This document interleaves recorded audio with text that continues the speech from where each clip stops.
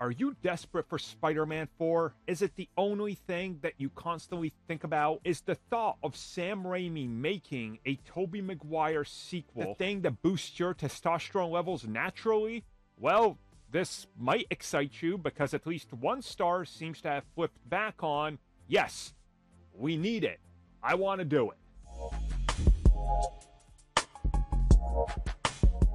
MJ herself, Kirsten Dunst, was recently talking about her future in Hollywood and if there's any project that she would be interested in. And once again, Spider-Man was brought up. She talked about the fact that she was never contacted to appear in any of the films.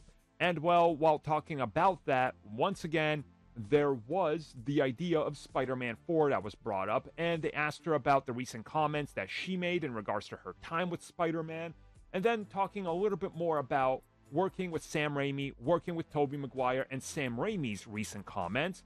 And she says, well, I still remember we were going to make Spider-Man 4. And she says she can't remember what exactly happened or what they were going to do because it was so long ago. But if they can all come back, she really wants to do it. And she's open to doing it. And she says that so far, if we're looking at all these Spider-Man films, there's a lot there.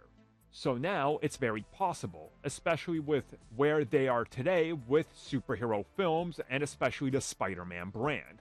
And I think she's obviously acknowledging the whole multiverse thing. Remember, 15 years ago, if you were to tell somebody, yeah, we're going to have 2 live-action Spider-Men, or just 2 in theaters, even if one was CG, the studio and everybody would laugh you out of the building. Because the consensus was, audience stupid.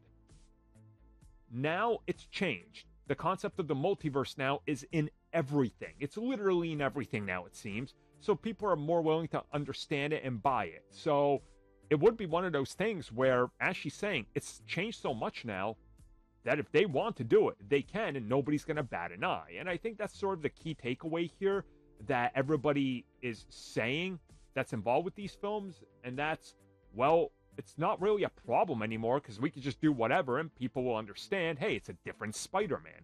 And she even mentioned that that wasn't the case when it came to The Amazing Spider-Man. It had to be a reboot because of the nature of, well, at the time. So I suppose now we got almost everybody saying they want to do it.